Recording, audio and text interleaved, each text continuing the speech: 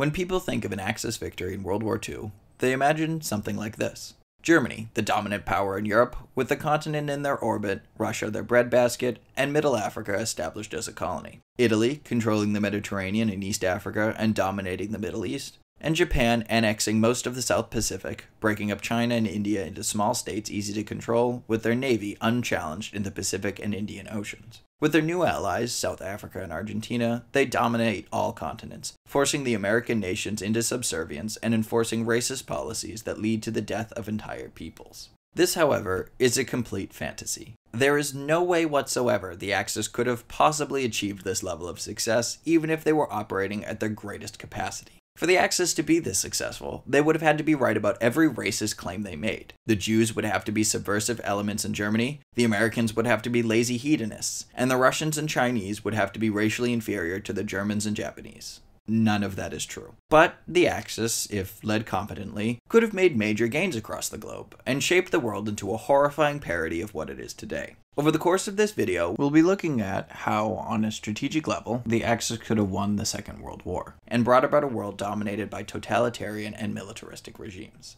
To start, I just want to lay out a few ground rules for this video. I'm leaving most of the leadership intact for the Axis. The Germans could have been much more successful under a non-Nazi regime, but we won't be discussing that alternative in this video. Hitler, Mussolini, and Tojo will all still be the leaders of their respective nations. I will be changing their minds about certain things, but not going against their personalities. Hitler, for instance, still invades Russia because he was always set on doing that, but how he goes about that will be changed so that the invasion results in German success. Finally, I'm not going to go over what an Axis-dominated world will look like from a social and political perspective. That will be discussed in a separate video. This video will look at the military and political situation during the war and what needs to be done to bring the Axis powers to victory. I also won't be detailing how the Holocaust would work in this timeline. That will be covered in a different video.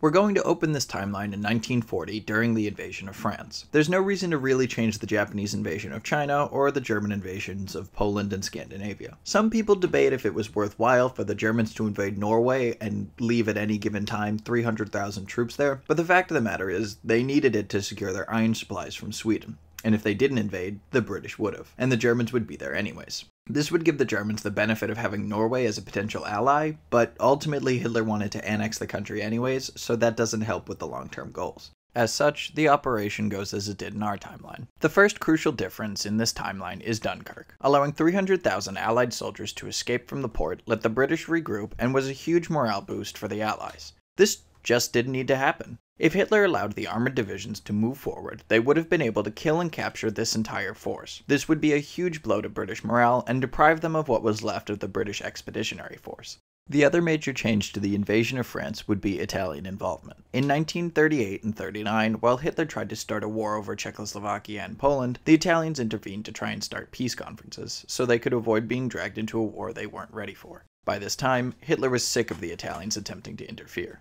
If the Germans had been upfront about the invasion and encouraged Italian participation, Mussolini could have dealt a more serious blow, but this is doubtful. Hitler had no reason to view the Italians any differently between September 1939 and May 1940. The Italians in our timeline didn't even enter the war against the Allies until France was clearly losing and Paris had been captured. Italian troops didn't cross the border until they knew an armistice was being signed by the French. Mussolini knew he would eventually face a war against Britain and France to achieve his territorial ambitions, but he had serious reservations. It seems unlikely he would join the war until after the Germans took out the bulk of the Allied armies at Dunkirk, but that's still a month before they joined in our timeline. Assuming they do this, with their forces in East Africa, they could seize French Somalia and probably land in Corsica, while pushing beyond the Alps into France. This might even hasten the French surrender by a few weeks. In our timeline, Italy was not present for the French surrender to the Germans, and they didn't get a seat at the negotiating table. In this timeline, with more extensive involvement, Hitler allows Mussolini to attend. While this is a bit far-fetched, Hitler looked up to Mussolini, going out of his way to save him from the Allies in 1943 in our timeline. So if the Italians actively participated in the Battle of France, I can see Mussolini getting back in Hitler's good graces. The peace would look much the same, except with Savoy and Nice being given to Italy, along with French Somalia being subsumed into Italian East Africa. The Italians would also push the French to hand over Tunisia and Corsica, but I doubt that would actually happen.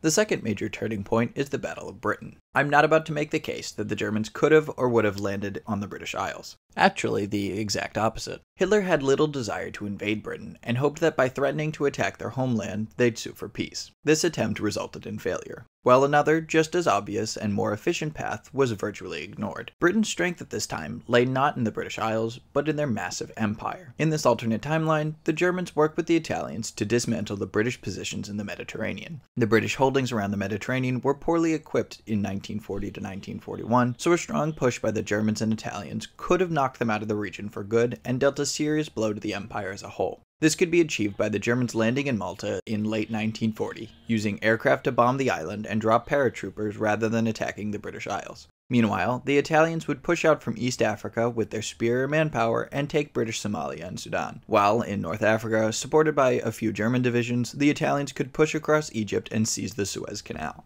If you think this is ridiculous, I don't think you understand the British or Italian strength at this time. In June 1940, the Italians had around 300,000 soldiers in East Africa, compared to the 18,000 British soldiers in Sudan and Kenya. In November, the British had bolstered this to about 98,000, compared to the 371,000 Italian troops. While Kenya would be difficult to conquer due to their terrain, Sudan is mostly desert with only a flat river valley around the Nile to conquer. Hitler in our timeline only reluctantly sent a single panzer regiment in March 1941 to ensure the Italians didn't lose all of North Africa. This force then went on to almost conquer Egypt by 1942. Imagine if the Germans had sent an actual army to North Africa only a few months after the Battle of France. If they were this invested in taking North Africa, it's doubtful Rommel would have even gotten the command there, with someone like Guderian a more likely candidate. Now there is the question of Gibraltar, which Spain was not willing to help the Axis conquer, but I find the holding of the rock to be inconsequential in the long run. In this timeline, the Axis steamrolled the eastern Mediterranean, taking Malta, Egypt, Transjordan, and Cyprus, while a friendly regime would be set up in Iraq under Rashid Ali, which would conquer Kuwait, removing the British from the Middle East.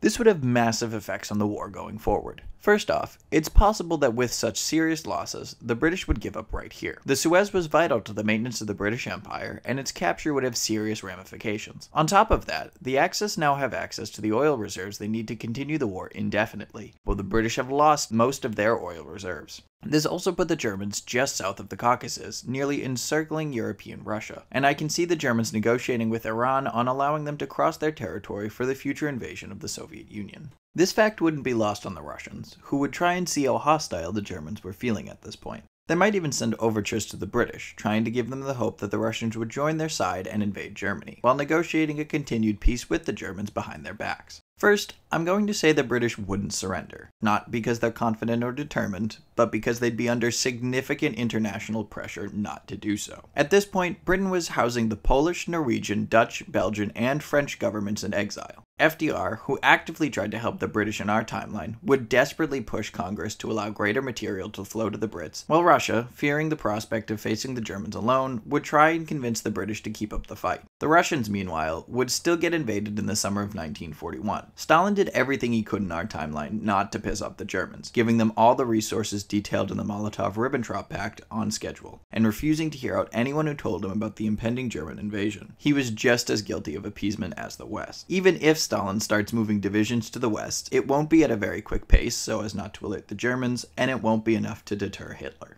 The Axis occupation of the Middle East would be left mostly to the Italians to free up German troops, while the Germans would bring in Iraqis and Iranians to assist in the crusade against Soviet Russia, perhaps offering territorial compensation to the Iranians for their assistance. Either way, the Italians still invade Greece in early 1941, but in our timeline, the Italians felt slighted by the Germans for not being invited to the surrender of France, so they didn't inform the Germans before invading Greece. This doesn't happen in this timeline. The Germans probably don't send any real divisions to help the Italians, but they could get Bulgaria to join the invasion force. The invasion of Greece failed mostly because the Italian army was led by fascist loyalists who had little experience and didn't garner much loyalty from their troops, but in this timeline, Mussolini allows competent commanders to lead his armies, so the invasion would go much smoother. Between this and Bulgarian assistance, the Greeks would be crushed in about a month, and without British support, would not hold out long in Crete. This does nothing about Yugoslavia, who would still have a popular revolt on March 27th against their pro-Axis government and go to war with the Germans before being crushed by all their neighbors. This wouldn't delay the Germans very much, but to give the forces in the Middle East enough time to resupply and recruit locals, the Germans would wait till early June to begin the invasion of the Soviet Union.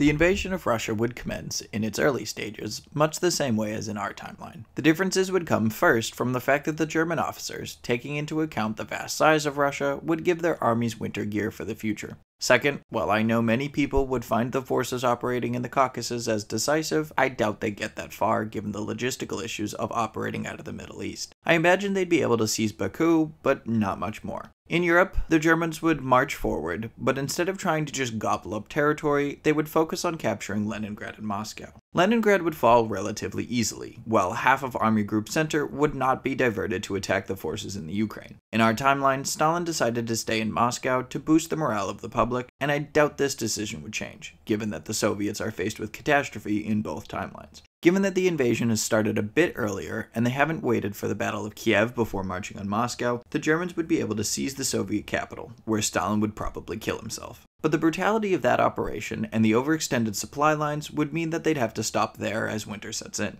This would leave Army Group South in a tenuous situation, as they'd still be dealing with the armies in the Ukraine. However, upon hearing that Stalin was dead, I doubt the Soviet soldiers would stand to die in the Ukraine, but now would come a more problematic situation for their country. During 1941, Stalin had unquestionable control of the USSR and no designated successor. This would lead to a crisis of leadership in the Soviet Union's higher echelons, and while the nation might stay together on paper, factionalism would rise and the government would start to splinter. The Russians would be without a functioning central command as commissars and politicians would try to seize power and order would start to break down. Meanwhile, in Asia, the Japanese would be preparing to launch their invasion of the Soviet Far East. There were a number of factors that led the Japanese to attack Pearl Harbor and the South Pacific rather than the Soviet Union, the Battle of Khalkhin Gol being one of them. In that battle, it became clear to the Japanese that the army didn't have the tanks to deal with the Russian heavy armor, which was true. The Japanese didn't even have heavy tanks. The other reason was that there was no incentive to. The South Pacific had only America to defend it, as all the other colonial powers were engaged in war with Germany. But the primary reason was that Germany signed their non-aggression pact with Russia and didn't let the Japanese in on their plans. If they had actually cooperated with the Japanese over this decision, then it's highly probable the Japanese, who were trying to remove Russian influence in China, would have joined the Germans. The Japanese probably would have worked with the Germans to take out the threat of communism once and for all, while the Germans would assure them that the European states under Germany's control would hand over their colonies to Japan after the war was over. The Japanese, aware of their lack of armor, would wait until the Siberian divisions had started to move to rescue Moscow before launching their invasion. They would capture Vladivostok and other coastal areas around the Soviet Far East, as well as launch a full invasion out of Manchukuo, though it is not clear how far this invasion would actually get. The Russians, more focused on saving their European territories, would be willing to give up much of Siberia to the Japanese, putting only a token resistance up, trading space for time. The Mongolians, who were a Russian puppet at this point, would be left to defend themselves and be crushed by the Japanese, who would set up a nationalist regime there. This great pincer movement would wear down the Russians, flanked on all sides and isolated from any possible allies. Finland, Germany, Romania, Iran, and Japan would work together with help from several other nations to finally bring down the massive Russian Empire.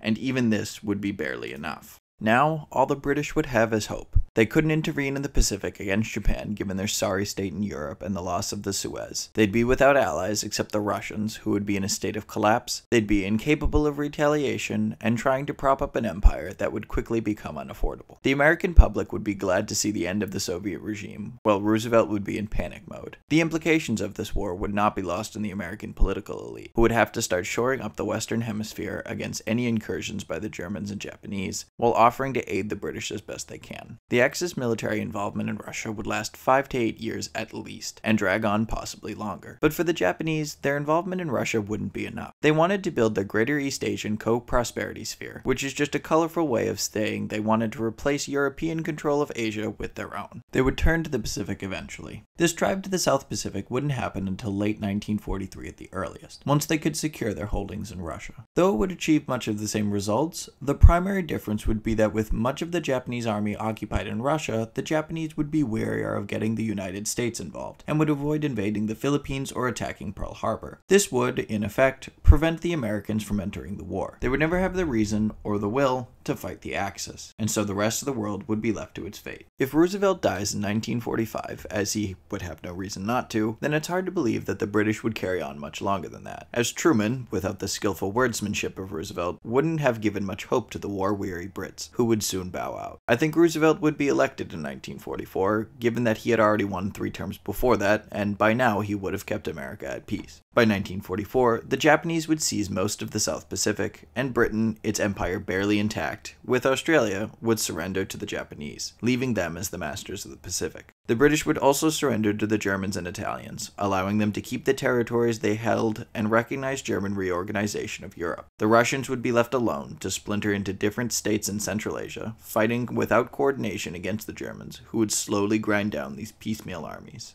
By 1950, the war would basically be over. Britain would be an economic dependent of the US, and they'd be forced to give up India for fear of rebel movements siding with the Japanese, while the US would have to do the same with the Philippines. The Japanese, for their part, would be so busy trying to manage their massive empire in Russia, China, and the Pacific that they'd leave India to their own devices for the most part. The fate of India is uncertain, though I would guess they'd play America and Japan against each other to try to get a better deal from both. The Philippines, meanwhile, would end up becoming a puppet of Japan. They're simply too far from the US, and they'd ultimately end up being a Japanese dependent, though the American government would do everything they could to delay this. Over time, I imagine the Americans would possibly sell Guam, seeing as it would be difficult to keep and supply that deep in Japanese territory. But places like Hawaii and Alaska would have to be shored up against possible attacks in the future. So, by 1955, the world would look like this. The Germans would be deep in Russia, with Europe very much under their thumb. Italy would be the master of the Mediterranean, and Japan would dominate the Pacific. The US props up the British Empire to prevent French and German expansion, while they secure alliances with Central and South American countries. While this isn't the total victory many envision, it still leaves the Axis with global dominance, which they'll attempt to use to menace the US, and eventually each other. I can't tell how stable these empires would be, or if they'd outlive their founders, but they definitely change the course of the modern world and inflict unimaginable pain on the people subject to their rule. In my next video, I'll go over what challenges the Axis empires will face, and the fate of those deemed unworthy of life by their new oppressors.